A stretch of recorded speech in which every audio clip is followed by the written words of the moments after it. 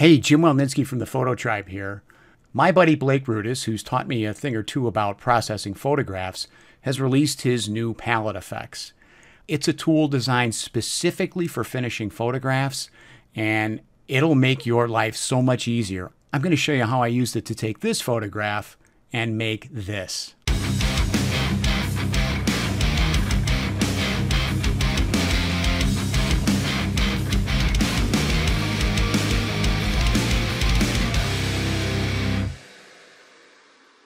This photo was taken at the Palmer House in Chicago, and if you've never been there, you should go because it is an amazing place on the inside. It's really a window back in time almost. You walk into the place and you would never know from the street that this is what's inside. But I thought this would be a really cool photo to demonstrate palette effects because of the dramatic possibilities in this photo. It just reminds me of an old Egyptian temple or something.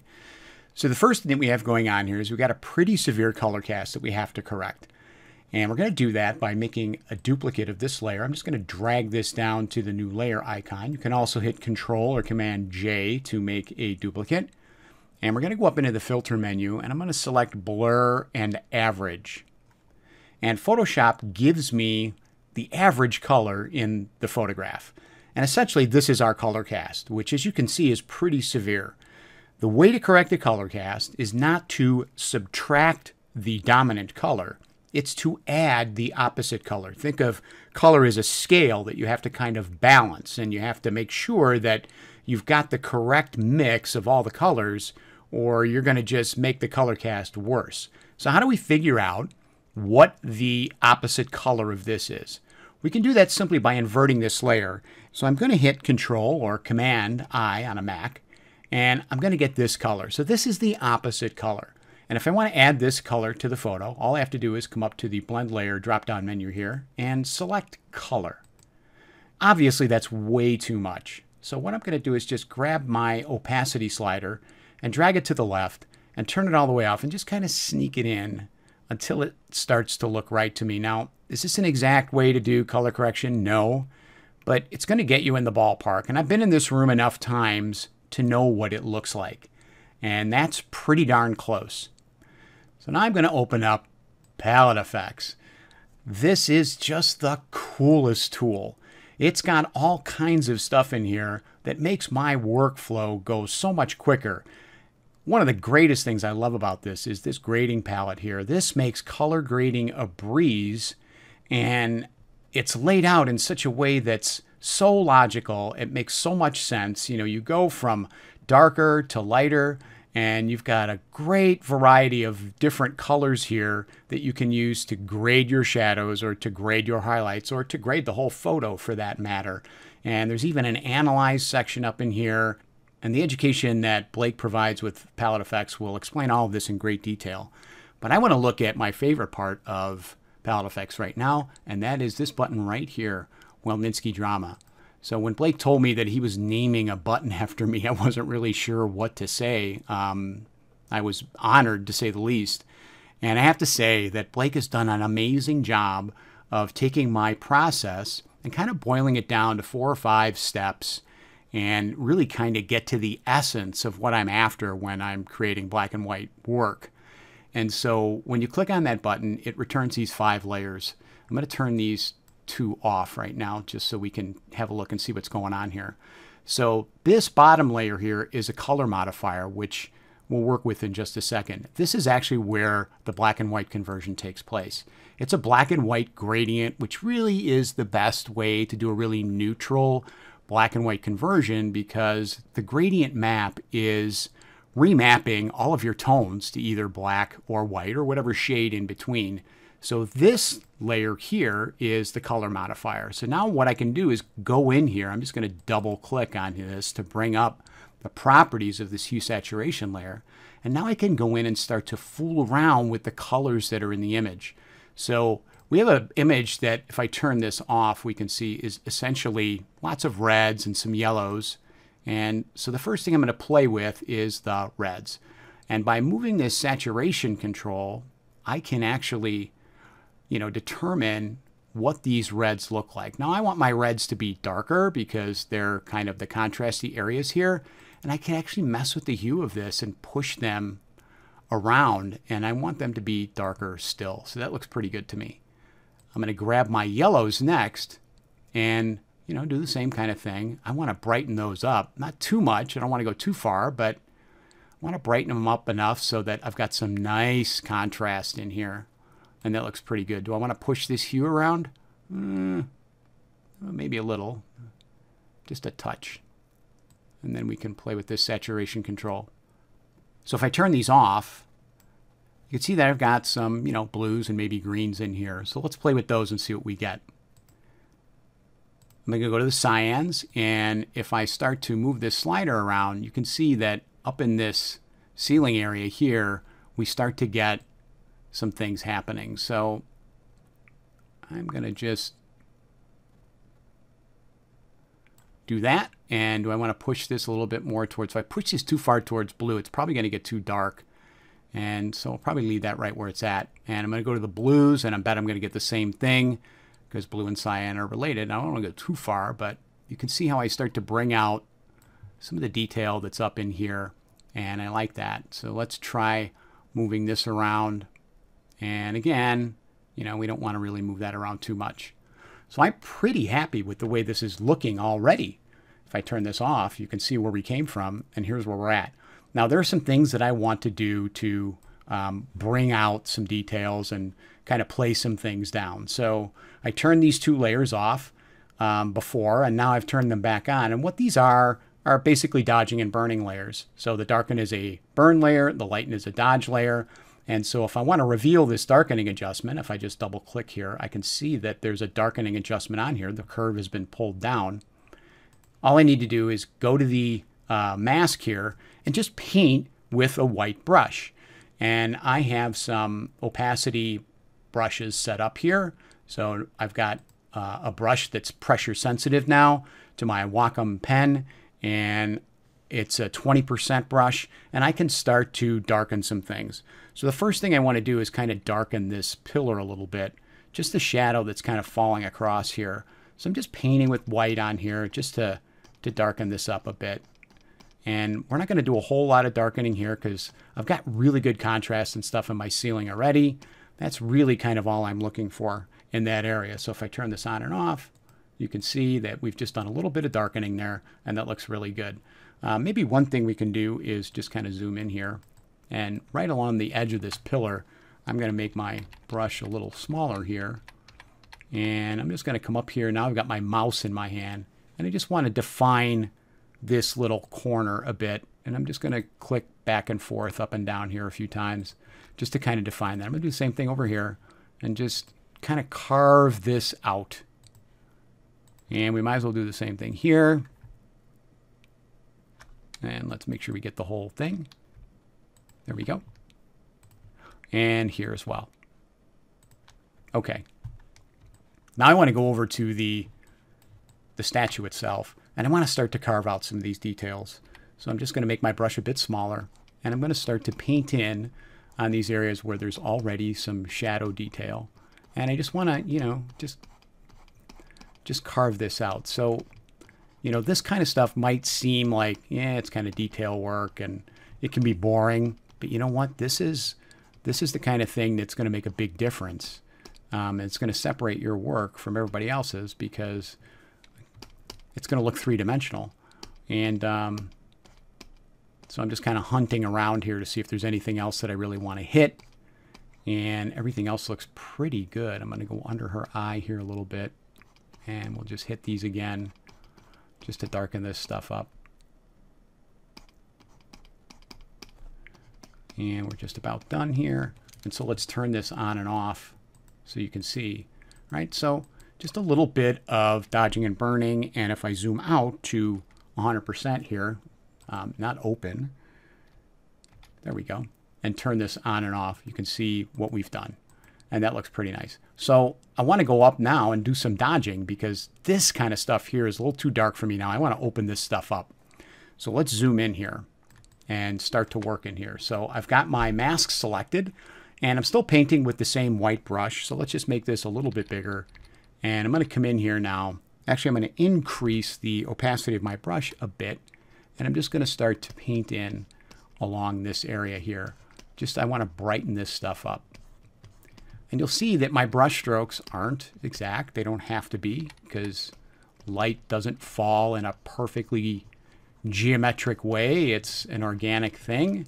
And if I want to see what I'm doing, right? So that's not quite strong enough for me. But because I have a curve here, I can go in here and modify this. So I'm going to bring this up. And I'm going to take this off and just kind of move this down here.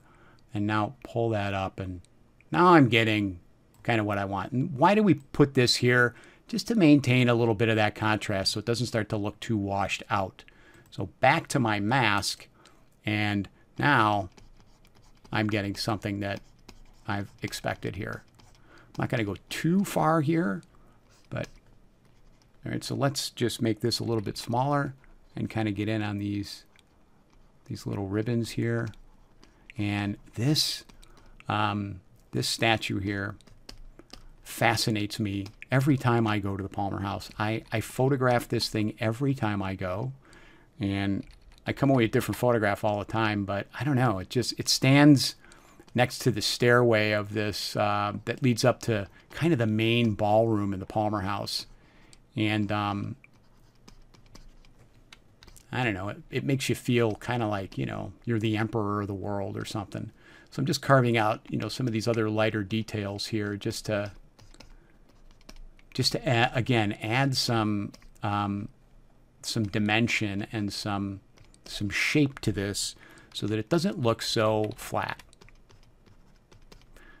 And you can go crazy on this, doing this kind of thing. And if I was working this for real, I was going to put this in a gallery or something, then I would certainly be a lot more exact in what I was doing. But you'll get the idea here of what we're doing. So, I want to see all this stuff because it's cool and unique and beautiful. So I want to see these edges here a little more. And I want to lighten this up because I want to see that. And you'll notice that as I'm dodging and burning, I'm not taking this too far. I'm not destroying the shape that I already have. I'm working with what the image has given me. So let's make this smaller and just go in here. And this is how easy you can create a really compelling black and white photograph. So let's just zoom out and see what we've got. And I'm going to turn this layer on and off. Boy, that makes a big difference, doesn't it? All right, so here comes the fun part. I like everything dark, and I like to paint with light. So we have this, if I turn this on, we have this black layer, which is lights on. I kind of think of it as lights out, but that's okay.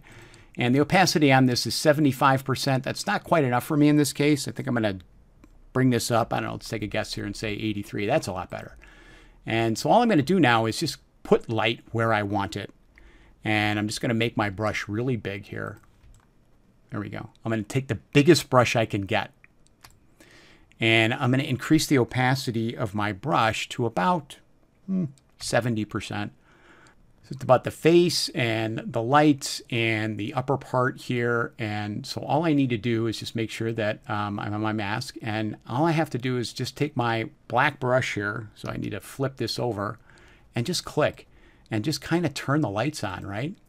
I'm just going to click a couple of times and let the lights come on here. And so now I'm going to make my brush a bit smaller, and I'll reduce the opacity and just kind of click in the middle here a couple of times. And I'm going to go down to like 50. And so we're just painting in some of the areas and turning lights on where they should be turned on. So there, and we absolutely want to see this, right? So I'm going to make this a little smaller so that I'm only in my podium here.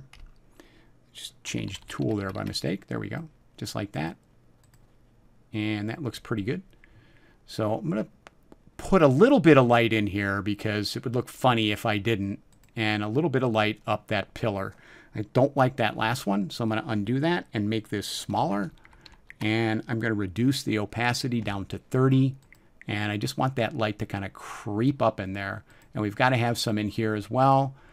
so that you want to make sure that when you start to bring light back, it looks, natural. You don't want to have it so that it looks weird and that you've got a photo that's really dark, because that's not going to help you. So I've reduced it to 20. I'm going to zoom out, and I just want to add a little bit of light here. I'm going to let the edge of the brush talk for me, and the same thing up there, and the same thing up there. And then we'll just click in here a couple more times and make sure that we've got what we want lit up. And so there's my black and white conversion. And that looks pretty good. I'm pretty happy with that. So I'm very happy with that. That looks really nice. I'm always wondering, should I put more in there? But that looks pretty solid. Okay. And so this is where I started to get kind of carried away. What I'm going to do here before I do anything else is I'm going to make a copy of my background layer. And I'm going to bring it to the top of my layer stack. And you got to make sure that you go to the top. Otherwise, if you do this, if you get those two lines around the group, it's going to drop into the group. And that's not what we want. We want this up on top. So I'm going to put it on top. And I'm going to change the blend mode of this to color. So all I'm doing is taking the color from this layer and applying it to this. Now that looks really nasty. Don't freak out, because we're going to have fun with this. I'm going to open up palette effects, and in the effects section at the top there's these film emulations up here, and these things are a ton of fun. So I'm going to click the Kodachrome one, and look what this returns to me. Let's take a look at what's in here. So I've got some color manipulation and a curve and a couple of gradients and another curve. And, I could pick any of these curves that I want or any gradients that I want. And I played around with this for a while, and I just decided, you know what, I'm going to leave them all on and see what happens. Because sometimes you just got to experiment. And make sure you close this group. And I'm going to go up and add another one, which is the Coda Glow. And so there's some interesting things happening here. We're going to get a blur, and we're also going to get a shadows and highlights layer that's going to allow us to control what it is that we're bringing back, where we're putting this blur. So shadows and highlights, I'm going to kind of play with my tone here a little bit and see how much of this tone I want. Do I want this really wide open, or do I want it, I kind of want it there. And how much of it do I want? That looks good. And I don't think I'm going to have to mess with my highlights at all. Those are pretty solid. So this mid-tone section here, I can actually remap the mid-tone of my image. And I am going to remap it a little bit. I want to close it down. Okay. And I'm going to click OK. And so now I've got these two interesting film emulations on top of what is essentially a pretty garish image, but this returns something really cool. So let's take this one step further. If you have the zone system, then you have this dude right here, the Radius 2.0, which is a wonderful glow. I'm just going to apply that, and we'll play with that a little bit. And this is going to just put the finishing touch on this image. So you get this dialog box that tells you that the lower the radius, the more concentrated the glow is. I'm just going to hit continue, and I'm going to get my box here, and I'm just going to turn this up because I want this thing to really kind of glow. And I shot this with a Nikon D850, so it's a big image, so I can push my radius pretty high. I'm going to click OK. And then I'm going to get a highlights and shadows adjustment layer where I can do the same thing that I did before. I can really regulate where the effect falls here. So let's just play with this a little bit. And I don't want that too closed in. And for my highlights, I got to watch. I don't want those bulbs to get too blown out, but I don't want them to be flat either. So I'm going to push that just a bit and probably pull that back just a little bit. And do I want to play with my midtone at all? Maybe a little bit. And if I do that, I can probably go back into my shadows and pull that back just a touch. And I'm going to hit OK. So we took this really garish photo with some really great black and white tones in it and turned it into, I think I just reordered that, and turned it into something that's really cool. Now I can go into my radiance effect here and look at the saturation of my radiance and pull that back just a bit so that it's not too oversaturated. But I think I want to do one more thing, and that's I'm going to close this group. And I'm going to go back to palette effects, and I want to add just a little bit of a color grade to this. And really what I want is I just want to add a color grade to the shadows. I'm happy with the way the highlights look, and it's really super stinking easy for me to do that. I want to make sure that these shadows have kind of a red flavor to them because the light is golden and the photo itself is golden, and these shadows are looking a little too cool for me. So I'm going to go into the red section here, and I can select any of these red color grades that I want. And it doesn't really matter because I kind of know what blend mode I want here. And I really want to change my blend mode to soft light.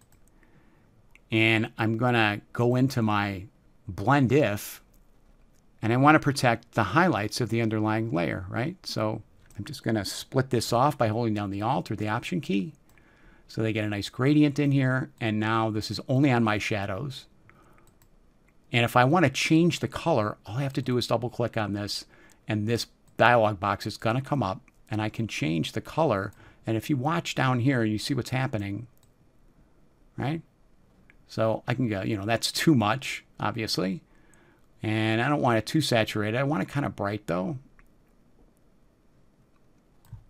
And because I'm using a contrast blend mode, soft light, it's making the dark parts darker and the light parts lighter, because that's what those contrast blend modes do.